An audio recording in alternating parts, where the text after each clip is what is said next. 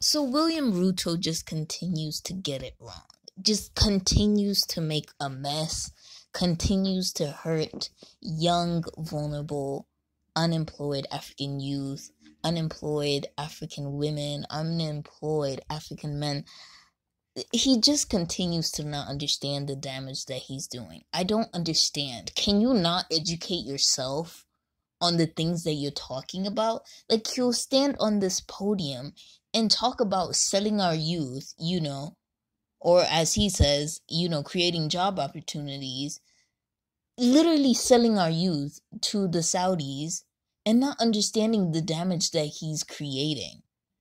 On December 15, in yet another controversial announcement by William Ruto, 2,500 skilled laborers will be sent to work in Saudi Arabia. This is due to a mounting unemployment crisis at home and pressure to secure foreign currency. It's always about this foreign currency. Instead of creating opportunities at home in our own countries, we are opting to sell our youth for this foreign currency. Wow. Africa, where have we gone? It is just days after his deputy, Rigathi Gachagua, urged the Kenyan diaspora to stay abroad, as the country has no jobs and the government continues to rely on remittance.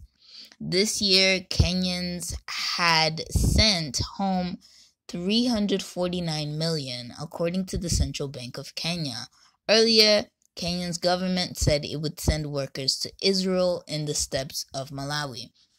So as I reported last week, Kenya is also doing what Malawi's doing, because the kwacha is so low in Malawi. Malawi needs foreign currency. So Kenya was like, okay, we're going to do that too, not thinking about our youth, not thinking about the damages, not thinking about what these people are going to experience over there, how they're being treated. Like, these people, this is just, it's getting worse. Our countries are getting worse. These leaders are just continue to not care. We need to save ourselves, apparently, because nobody else is looking out for us. Nobody else. The border implication remains unaddressed.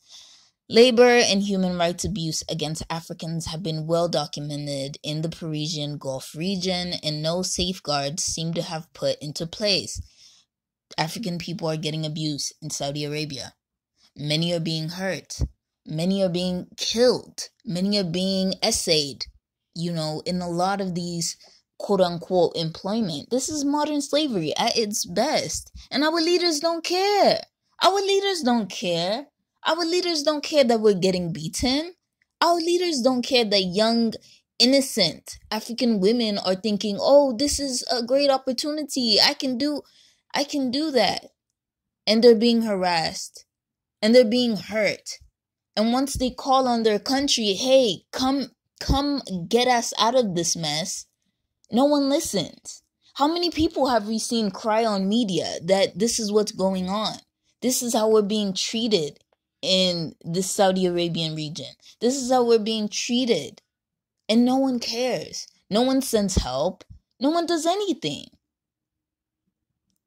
Additionally, the opportunity cost of the developing labor only to export means a manpower shortage for continental needs.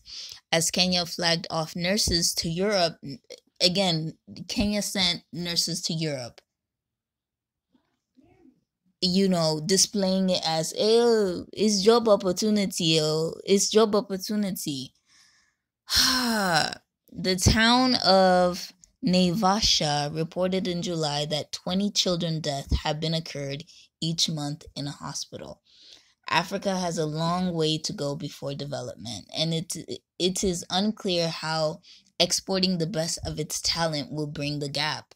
Have a watch and let us know what you think. Anywho, that was a write-up by African Streams. Oh my gosh. It's so crazy and it's so sad. This is going to create a gap in our economies. because we're sending off the best of the best. This is our youth, you know, and we're doing nothing to keep our people in our countries. Things are getting worse and worse, and this is honestly humiliating, and it's so sad for the people who have to agree to these quote-unquote opportunities, because they're not, you know. And what do African youth have? You know, they cry to the government and nothing is being changed.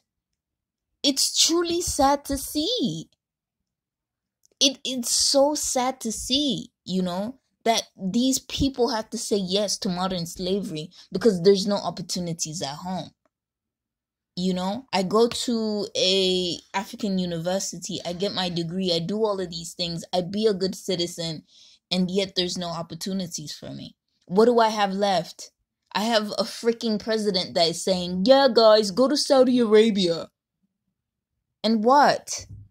And get hurt? And then cry to the media? And then nobody comes to save me? This is sad. We need to save ourselves because, Jesus Christ, this is so sad. It continues just, we need to do better.